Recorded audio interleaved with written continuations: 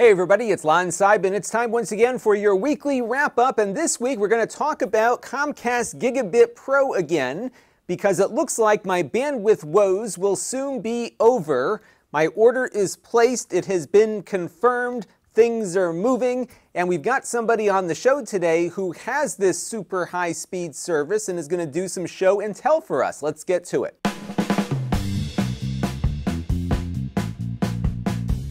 Now, if you haven't heard of Gigabit Pro before, this is a high-end internet product for residential customers from Comcast.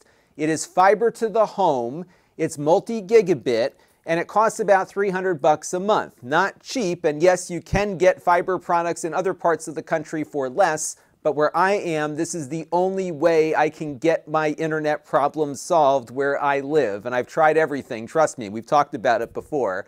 My issues really have been around uploading, both the speed of my uploads, which have been maxed out at 12 megabits per second on the current Comcast network where I live, and we've also had reliability issues with live streaming where we get knocked off every 10 minutes or so, and it's been very frustrating dealing with both of those issues. And hopefully this investment will be worth it, because we definitely have been not as productive as we could be given some of our issues. And I'm excited now because the order has been placed. It is happening. I got my text message to confirm it. It will be in before December 31st, but because this is a very unique product, every order is treated a little differently than it might be for just regular cable modem service. And I wanted to bring on somebody I met through a blog post I stumbled across the other day by the name of Kirk Schnable. I hope that's the way I pronounce his name. I'll find out for sure in a second. And he's got a great post on the Binary Impulse site detailing the installation of the product and its performance. And what we're going to do now is bring Kirk on and have him give us an overview of the service, how it's working for him a year later, do some show and tell, and see how fast it is too. Let's bring him on. All right, so joining me now is Kirk Schnable, the guy I was just talking about, who posted that awesome blog page about the process of getting hooked up with Gigabit Pro. So, Kirk, I wanted to first talk about your reasoning for going with this. Now, my issues have been upload. You've been following my plight a little bit on some of the videos that you've come across on YouTube. What was your reason for wanting to go with the gusto here? My reason was similar. It was also upload. Prior to Gigabit Pro, I actually was not a Comcast customer. I had been, but when they brought the 1 terabyte cap to my area, I left them for another cable company. And the cable company that I had service with was starting to deteriorate, and they were beginning to outsource their support and move all their staff out of the state, and there really wasn't any escalation path anymore. And when they started having network issues and I started having reliability problems with my Twitch stream and things like that because of the signal noise on the RF on the coax, and there was nothing I could do about it, that got really frustrating. And, that sounds familiar. And I had, with the other cable company, I had 50 up, and I really didn't want to go back to 35, 40 on the Comcast Gigabit plan. I really wanted to have more than 50. So, you know, it's kind of funny, but it turns out that it's cheaper to go 2 gig by 2 gig than anything else, because everything else is, you know, a different service level and costs more money. So how did you get it? Did you have to call up the customer service? I had to call many times over the course of a year and a half to finally find the right person. Was it hard to get to the right person there? It wasn't too hard, actually, for me. I posted on the /r/Comcast_Xfinity subreddit. And that, if you're not familiar with that, that's a support channel Comcast has, kind of like their Twitter.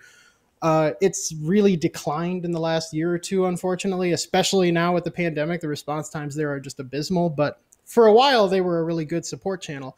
And I posted asking about it, and I actually got a phone call from the person who became my account manager, got a direct extension and everything. So I know it's not easy to do, but I got really lucky getting in touch with the right person. Now, you're in the IT business, so you know some of the tech behind this. This is something called a Metro E connection.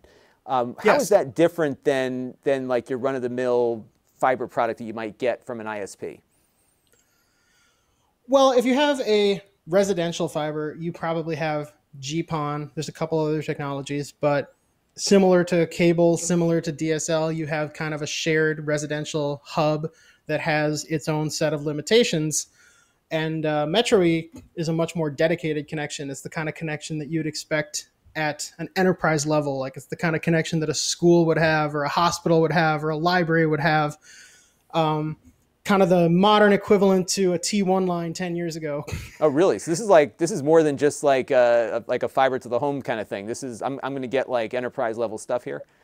I'm excited. Well, my understanding is in some markets they are starting to GPON Gigabit Pro, sort of. It's not GPON because I think GPON tops out at like 1.2 gigabit, so they can't do 2 gigabit. And GPON is what, kind of like a shared connection? Is that the best way to describe it? It's very comparable to like a cable node. It's a shared type connection. It's what like Verizon Fios and ISPs like that, they would use a technology like that. So there'd be a hub in the neighborhood that would be distributing bandwidth in a shared way. Not that you wouldn't get your full speed probably, but it's not nearly as dedicated. Talking to my technician who installed my service in particular, like I said, I think it's different in some markets because especially the newer construction where Comcast is rolling out fiber to the home now, I think by default in a lot of cases. For me, my fiber connection, as far as I was told, and I have no reason to think it's not true, my fiber connection is a direct connection to the distribution hub for my town. It's about 3-4 miles away. It's got like a big tower outside to receive TV signals and stuff like that. And that's where the core router is for my area. That's where all of the cable nodes connect back to. So the understanding I have is there's a 10 gig optic in that core router for me, and I'm hooked up just like the cable nodes. What we're going to do right now is we're going to overlay some video you're going to shoot of the speed test because we didn't want to show your IP for the viewers. So we're taking a look at that now. Typically, what, you're getting the full 2 gigs all the time, both directions? Yeah, typically I get anywhere between like 1900 and 2100 megabit. It's actually provisioned for 2.2, so you can actually burst a little bit over 2 gig. That's not bad at all. And then in addition to that, from what I saw from your blog post, the latency is very low on this too. The latency is incredibly low. I get about a 2 millisecond ping to Google. That's 9 hops out on my trace route.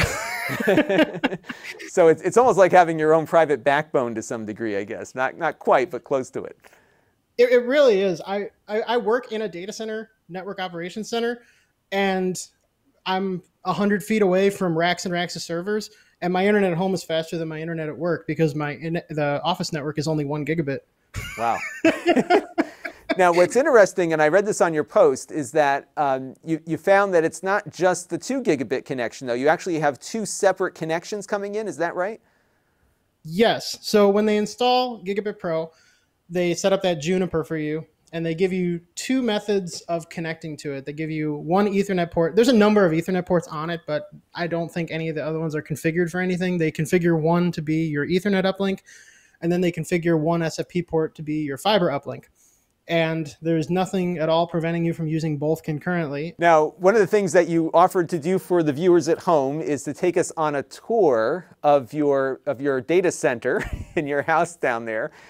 So we're going to take a quick respite here and flip you over to your phone, and we're going to go down to your basement where this stuff lives, and we'd love to take a look and see what you got hooked up down there. All right, Kirk, we're in your basement, and you're on your mobile phone, so we're going to be using its microphone, so we'll get your nicer mic back when you go back upstairs. So what are we looking at here? This is the Comcast rack, right? Yeah, so this is my Comcast rack.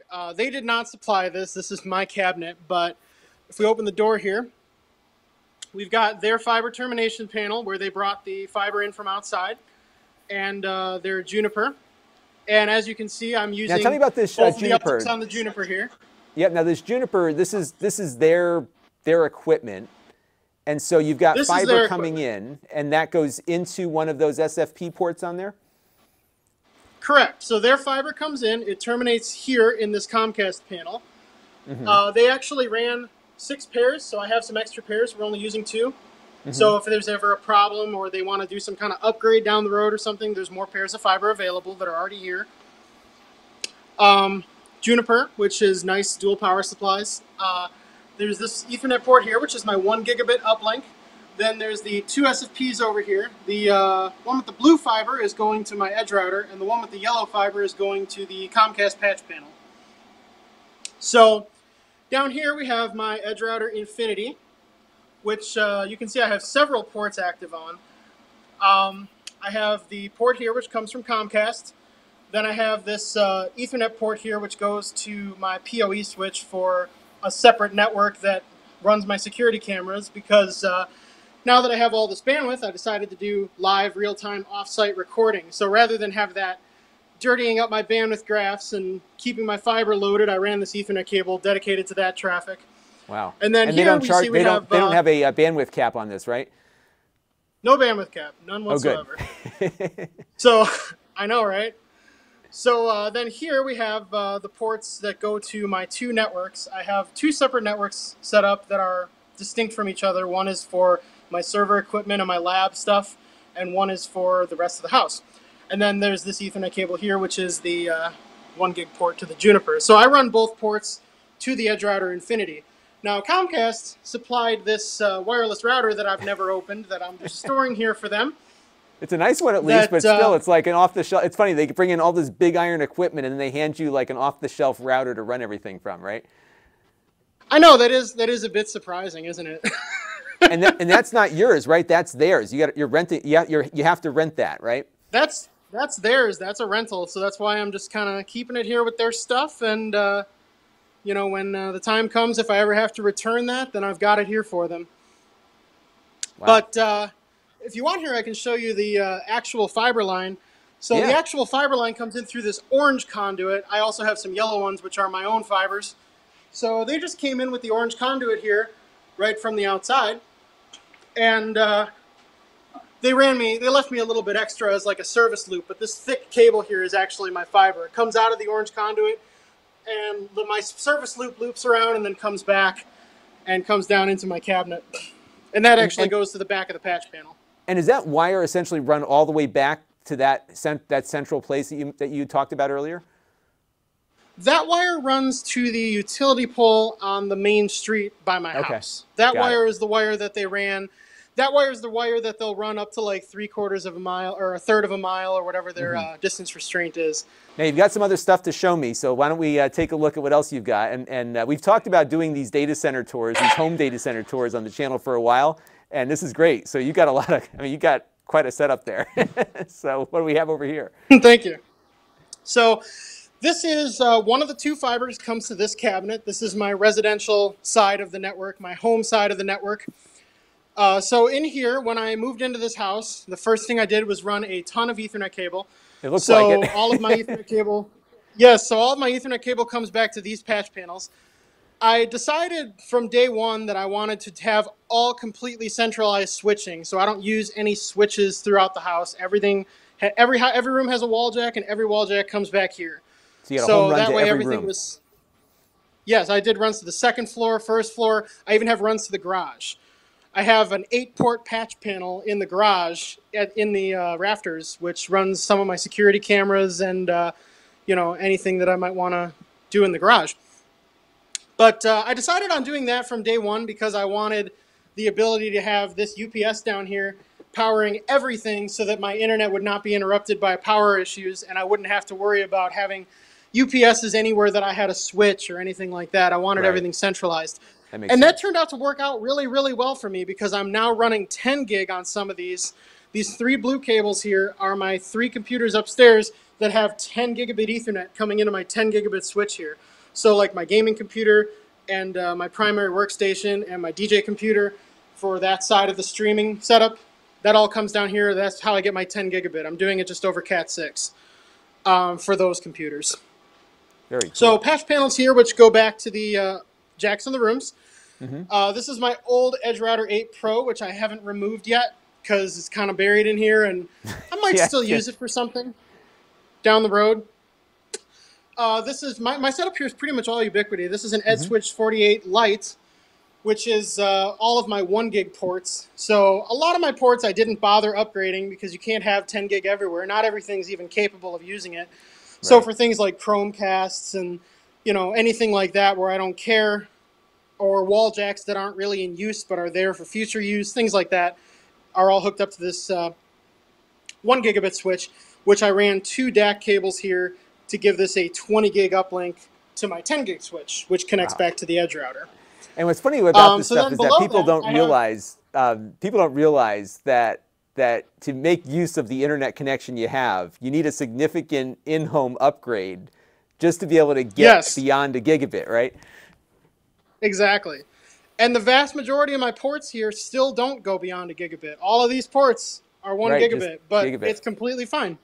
Yeah, that's Very completely cool. fine. They don't all have to be multi-gig. So then down here, I have a EdgeSwitch 24 500 watt, which is running my surveillance cameras, which I have, I think, 8 of.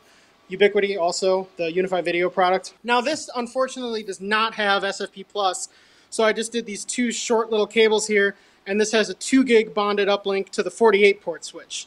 So this shares the 20 gig with the 48 port switch. But since this is 2 gig bonded, if I had an access point, the access point is still going to be on a gigabit port, but between 2 access points with multiple wireless clients, I could still potentially go over 1 gigabit, but not on one single client. So then down here is a EdgeSwitch 16XG, which is my 10 gigabit distribution switch.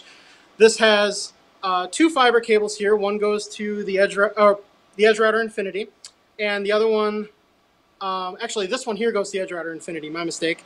These 2 are a 20 gigabit link to the server rack for inter-VLAN routing, so that doesn't go through the EdgeRouter.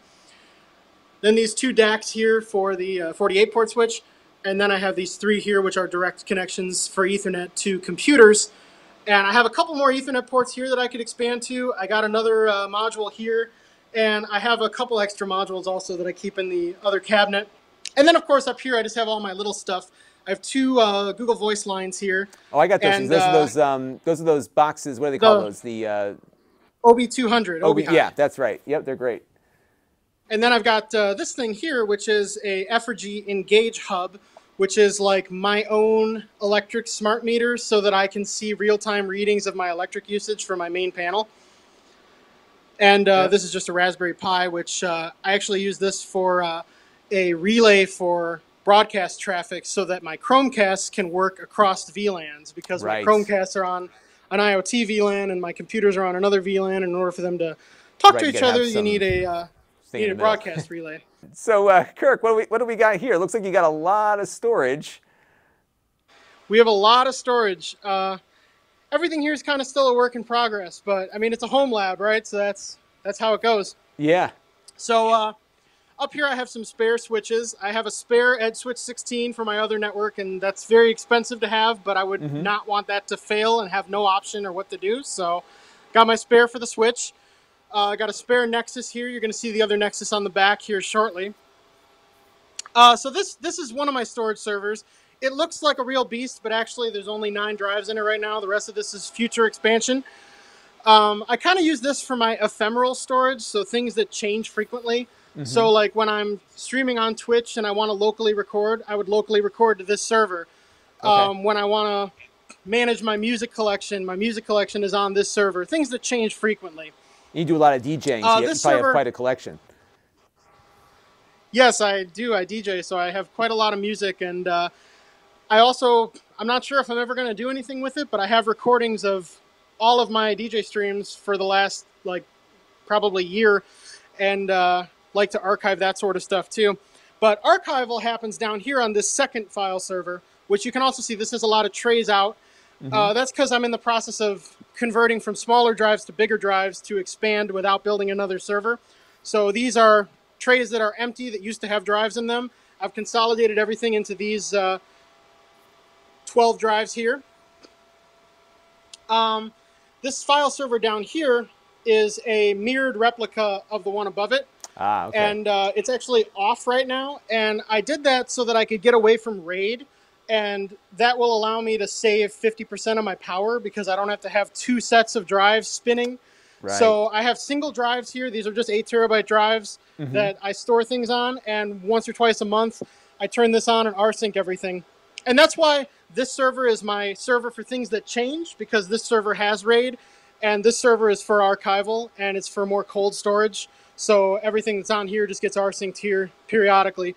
I used to do RAID, but I had a couple of instances where I had gigantic RAIDs that had failures and were having problems rebuilding, and it's just much easier to manage it this way for me. I know I'm probably going to catch a lot of flack for that in the comments. Listen, if anyone gives you flack for that setup, they can have at it. And you know what? I think it comes down to what works best for you, right? And it seems like that's a much simpler way to manage the problem, and you save money on power. So why not do it? Down here's my hypervisors. These are a little bit of an older generation equipment. I got all this stuff on eBay. These are DL380 G5s from HP. And by I use these hypervisors, for... we're talking about virtual machines. Like it's a virtual machine server, is Yes. that? Yep. Yes, I use these for virtual machine hypervisors. These run...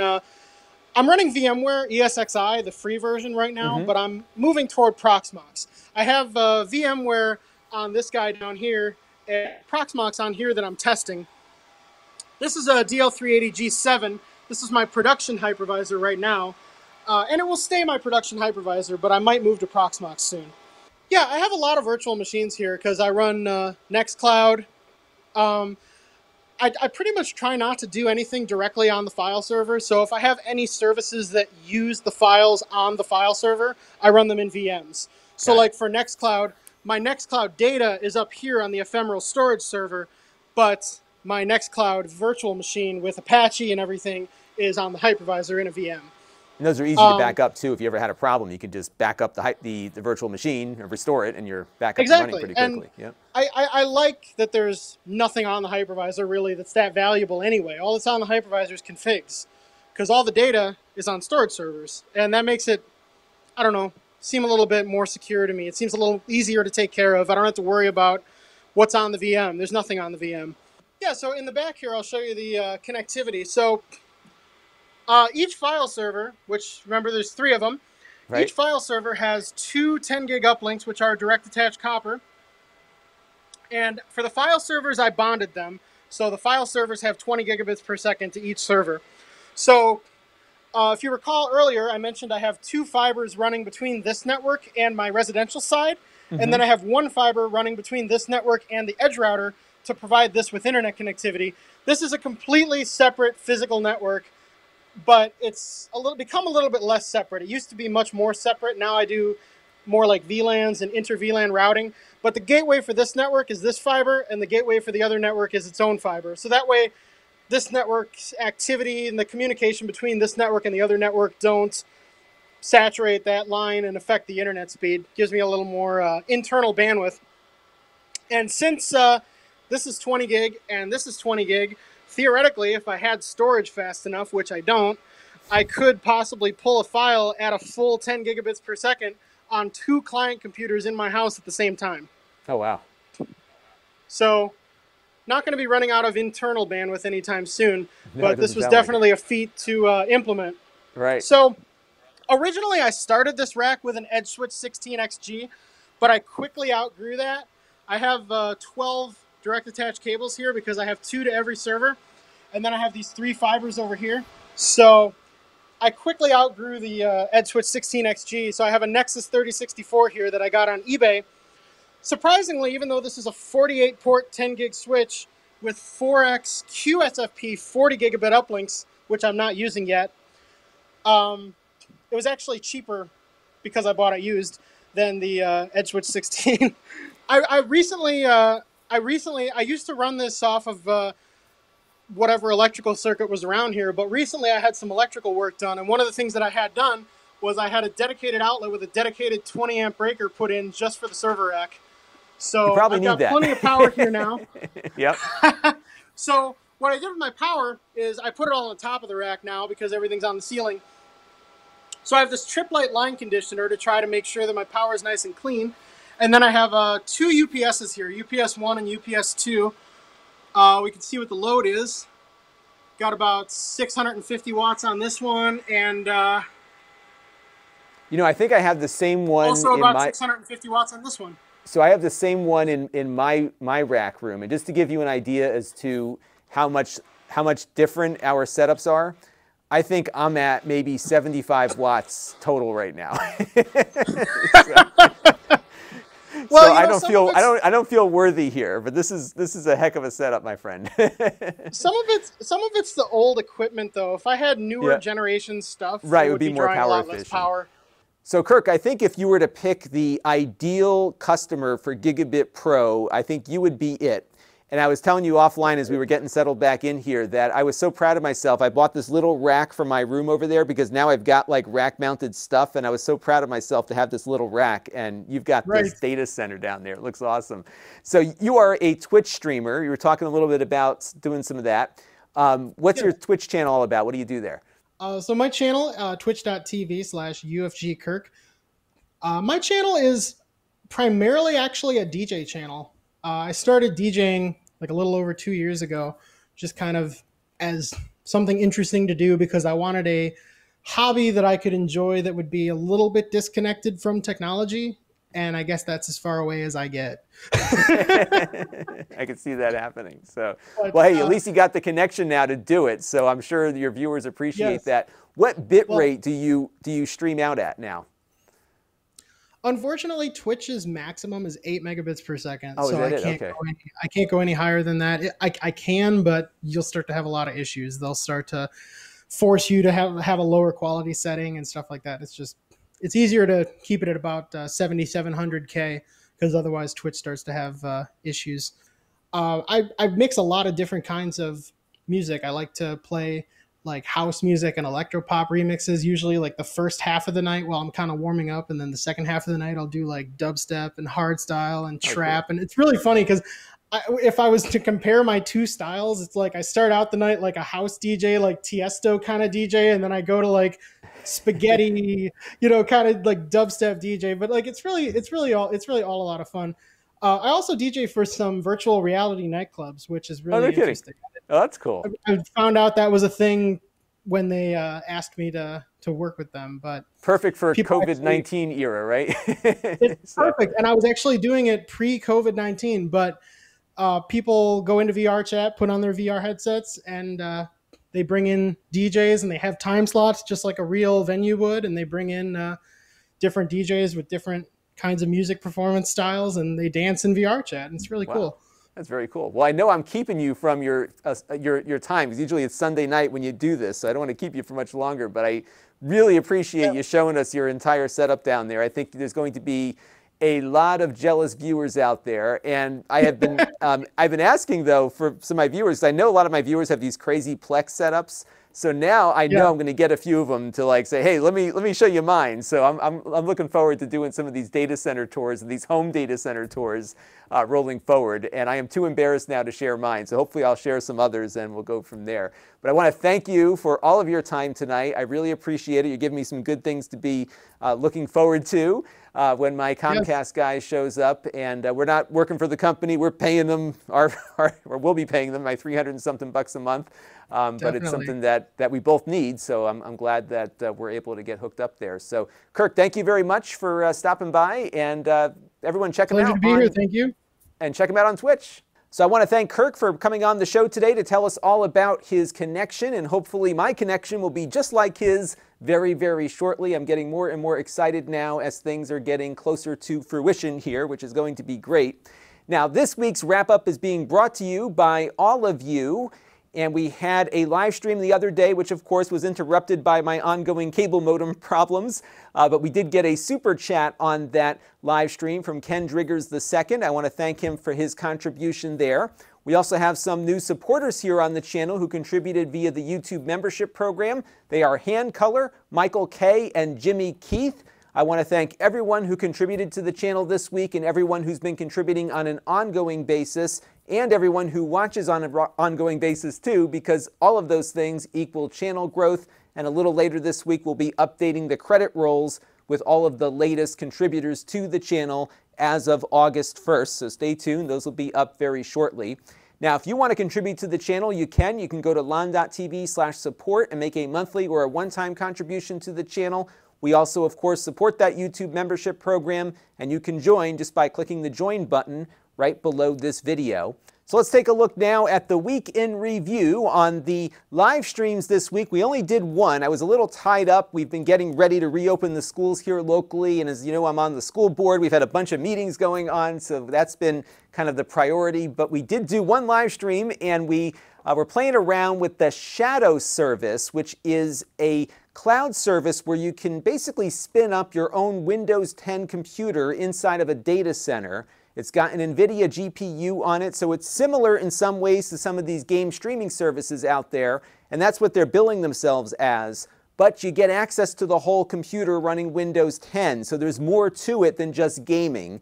And what I was going to do was shoot the whole review and live stream my workflow with it. I ran into some problems with it that were mostly caused by me, so it was kind of me just fiddling around trying to get everything working. So we're going to repeat that live stream, and what I'll probably do is just record a bunch of B-roll during that stream and then record the review a little later this week. So I'm hoping to do that probably tomorrow, Tuesday, or Wednesday. So set your notification bell and you'll be notified when that stream happens. It's whenever I get it going during the day here. It's a really cool service, so I hope to really share that experience with you throughout the week. On the Extras channel, we didn't get anything done this week, but we'll have some unboxings hopefully a little later this week. And then on the main channel, I only got 2 videos up this week, partly because of scheduling and recovery from that horrible power outage we went through, but also because I screwed up the scheduling on YouTube when you go to publish videos, and I got my whole every other day thing out of whack. So we only had 2 going up this week, but they were good ones, I thought. We looked at the Lenovo ThinkPad T14S. One of them had an Intel processor inside, and the other one had an AMD chip. We looked at 2 together. And guess which one was faster? Yes, the AMD was certainly a much better performing computer for around the same money, and we talk about all the differences between them in that review. We also took a look at the Wyze outdoor camera, which is a new product from Wyze. You might be familiar with their very inexpensive indoor security cameras. This one is designed to work outside, and it's very similar actually to the Blink cameras that Amazon has been selling for a while. And I like the Blink cameras quite a bit, and I like the Wyze better than the Blink actually. And in the review, I think a lot of people who were critical of my take on this camera didn't see that I was really looking at it in the lens of what the Blink camera is versus something that's more robust as a security system. And I think I probably should have made it more clear in the video. Again, I really felt it was a better product than Blink, but it's not going to be a better product than the Wyze indoor camera for constant surveillance. That camera is continuously powered. This one is running off a battery and is more limited, and it's certainly not going to be better than a camera that you would buy specifically for security surveillance. These are more security/notification cameras, and under that lens, I think it's a pretty good product, and again, a little better than the Blink system. Now, this week on the channel, we've got a couple of things prepared. One is this video that was going to go up, but again, I screwed up the scheduling, the Logitech G915 TKL keyboard. If you go on Amazon, you'll see my review on the product listing. I hope to get to the Dell XPS 15 this week. We might get to it this week, but maybe next week. And the reason is I just got in 2 Acer laptops that are relatively low cost, powered by AMD Ryzen processors, and one of them's got a GPU on board for like $50 more. So depending on where Jake is on the preparation on those 2, I might get to those first, but the XPS 15 is definitely coming up. And we'll have that review of the Shadow streaming service. Again, I'm really pleased with it, and I've been doing a lot more than just gaming on it, and I actually did some useful things with it over the last 2 weeks with our school board meetings, and I'll talk all about that when we do the full review of that. Now, if you want to be notified every time I upload a video or go live, you can click on that notification bell and you'll be notified when those things occur. We have other channels you can check me out on, including my Extras channel for unboxings and supplementary content. We've got my live streams at the link you see here, that's the archive, and then we've got my Amazon page where you can follow me there as well. And we're going live on Amazon every time we go live on YouTube. And soon we're going to start offering discounts on products on Amazon during the live streams. So that's going to be a new thing we're going to start doing. So definitely sign up and follow me on that Amazon shop link. If it doesn't let you follow, let me know, but I'm pretty sure there's a follow link there because you're going to be able to get some good deals in the near future. Now, if you want to engage with the channel, you can sign up on my email list at Lon.TV/email. You can go to my Facebook group, which is well over 1,000 people now. It's a great place to connect with each other and me. And then we've got my store where I sell previously reviewed items that you can buy at a discount, and you can find that link right here. And we have on that link a email list. So every time I put something on the store, I email everybody to let them know that something new has been added. and we'll be getting some stuff up soon because I just started cleaning up the office again. And whenever I go through cleanings, I go through sellings. So be on the lookout. More to come very shortly. And that's going to do it for this week's weekly wrap-up. I am running out of steam because I am recording this Sunday night at around 11 p.m., so my clarity is not quite there at the moment, but I do appreciate you all tuning in. I thank you all for your support and your continued viewership, and please keep those questions and comments coming.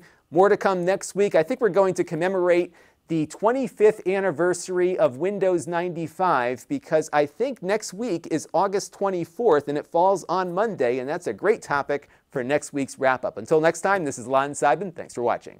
This channel is brought to you by the Lon.TV supporters, including gold-level supporters Tom Albrecht, Chris Allegretta, David Hockman, Brian Parker, Mike Patterson, and Bill Pomerantz. If you want to help the channel, you can by contributing as little as $1 a month.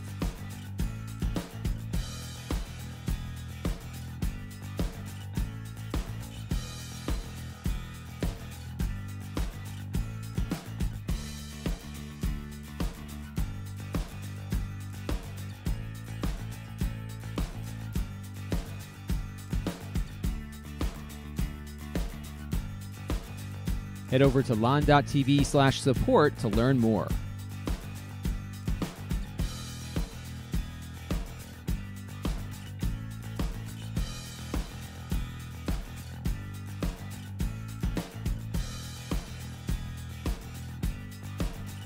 And don't forget to subscribe. Visit lon.tv/s.